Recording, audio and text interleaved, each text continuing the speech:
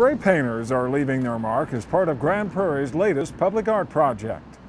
The city is paying artists to give a makeover to 20 traffic signal boxes by creating images based on the environment or water conservation, water quality. Ryan Stallsby chose spray paint to apply the blend of blues for his concept, Be Like Water. I just wanted to capture water in its own essence, nothing fancy about it, just the way it moves and the reflections when the sun hits it. Just adds a little color to the intersection, and I hope people look at it and smile when they're going to work or coming home, and makes them feel good. Seeing something like that artwork in the public, it's always, brightens your day. Other artists are painting with a brush and palette, and some will be applying vinyl wraps to the TSBs.